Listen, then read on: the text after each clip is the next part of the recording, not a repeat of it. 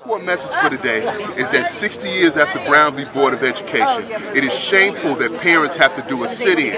Instead of eating dinner at home with their children, they're doing a sit-in at a public school to stop a private school operator who will listen to them even less than CPS from taking over their school.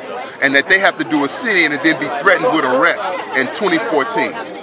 Today marks the anniversary for our children to go into a public school and get a quality education. Barbara Bird Bennett, when she first came to Chicago, she asked where was the parents. Well, here we are now. She asked where were we at? Here we are now. Okay? She said that no more schools would be closed or turned around, gave to private investors. But we...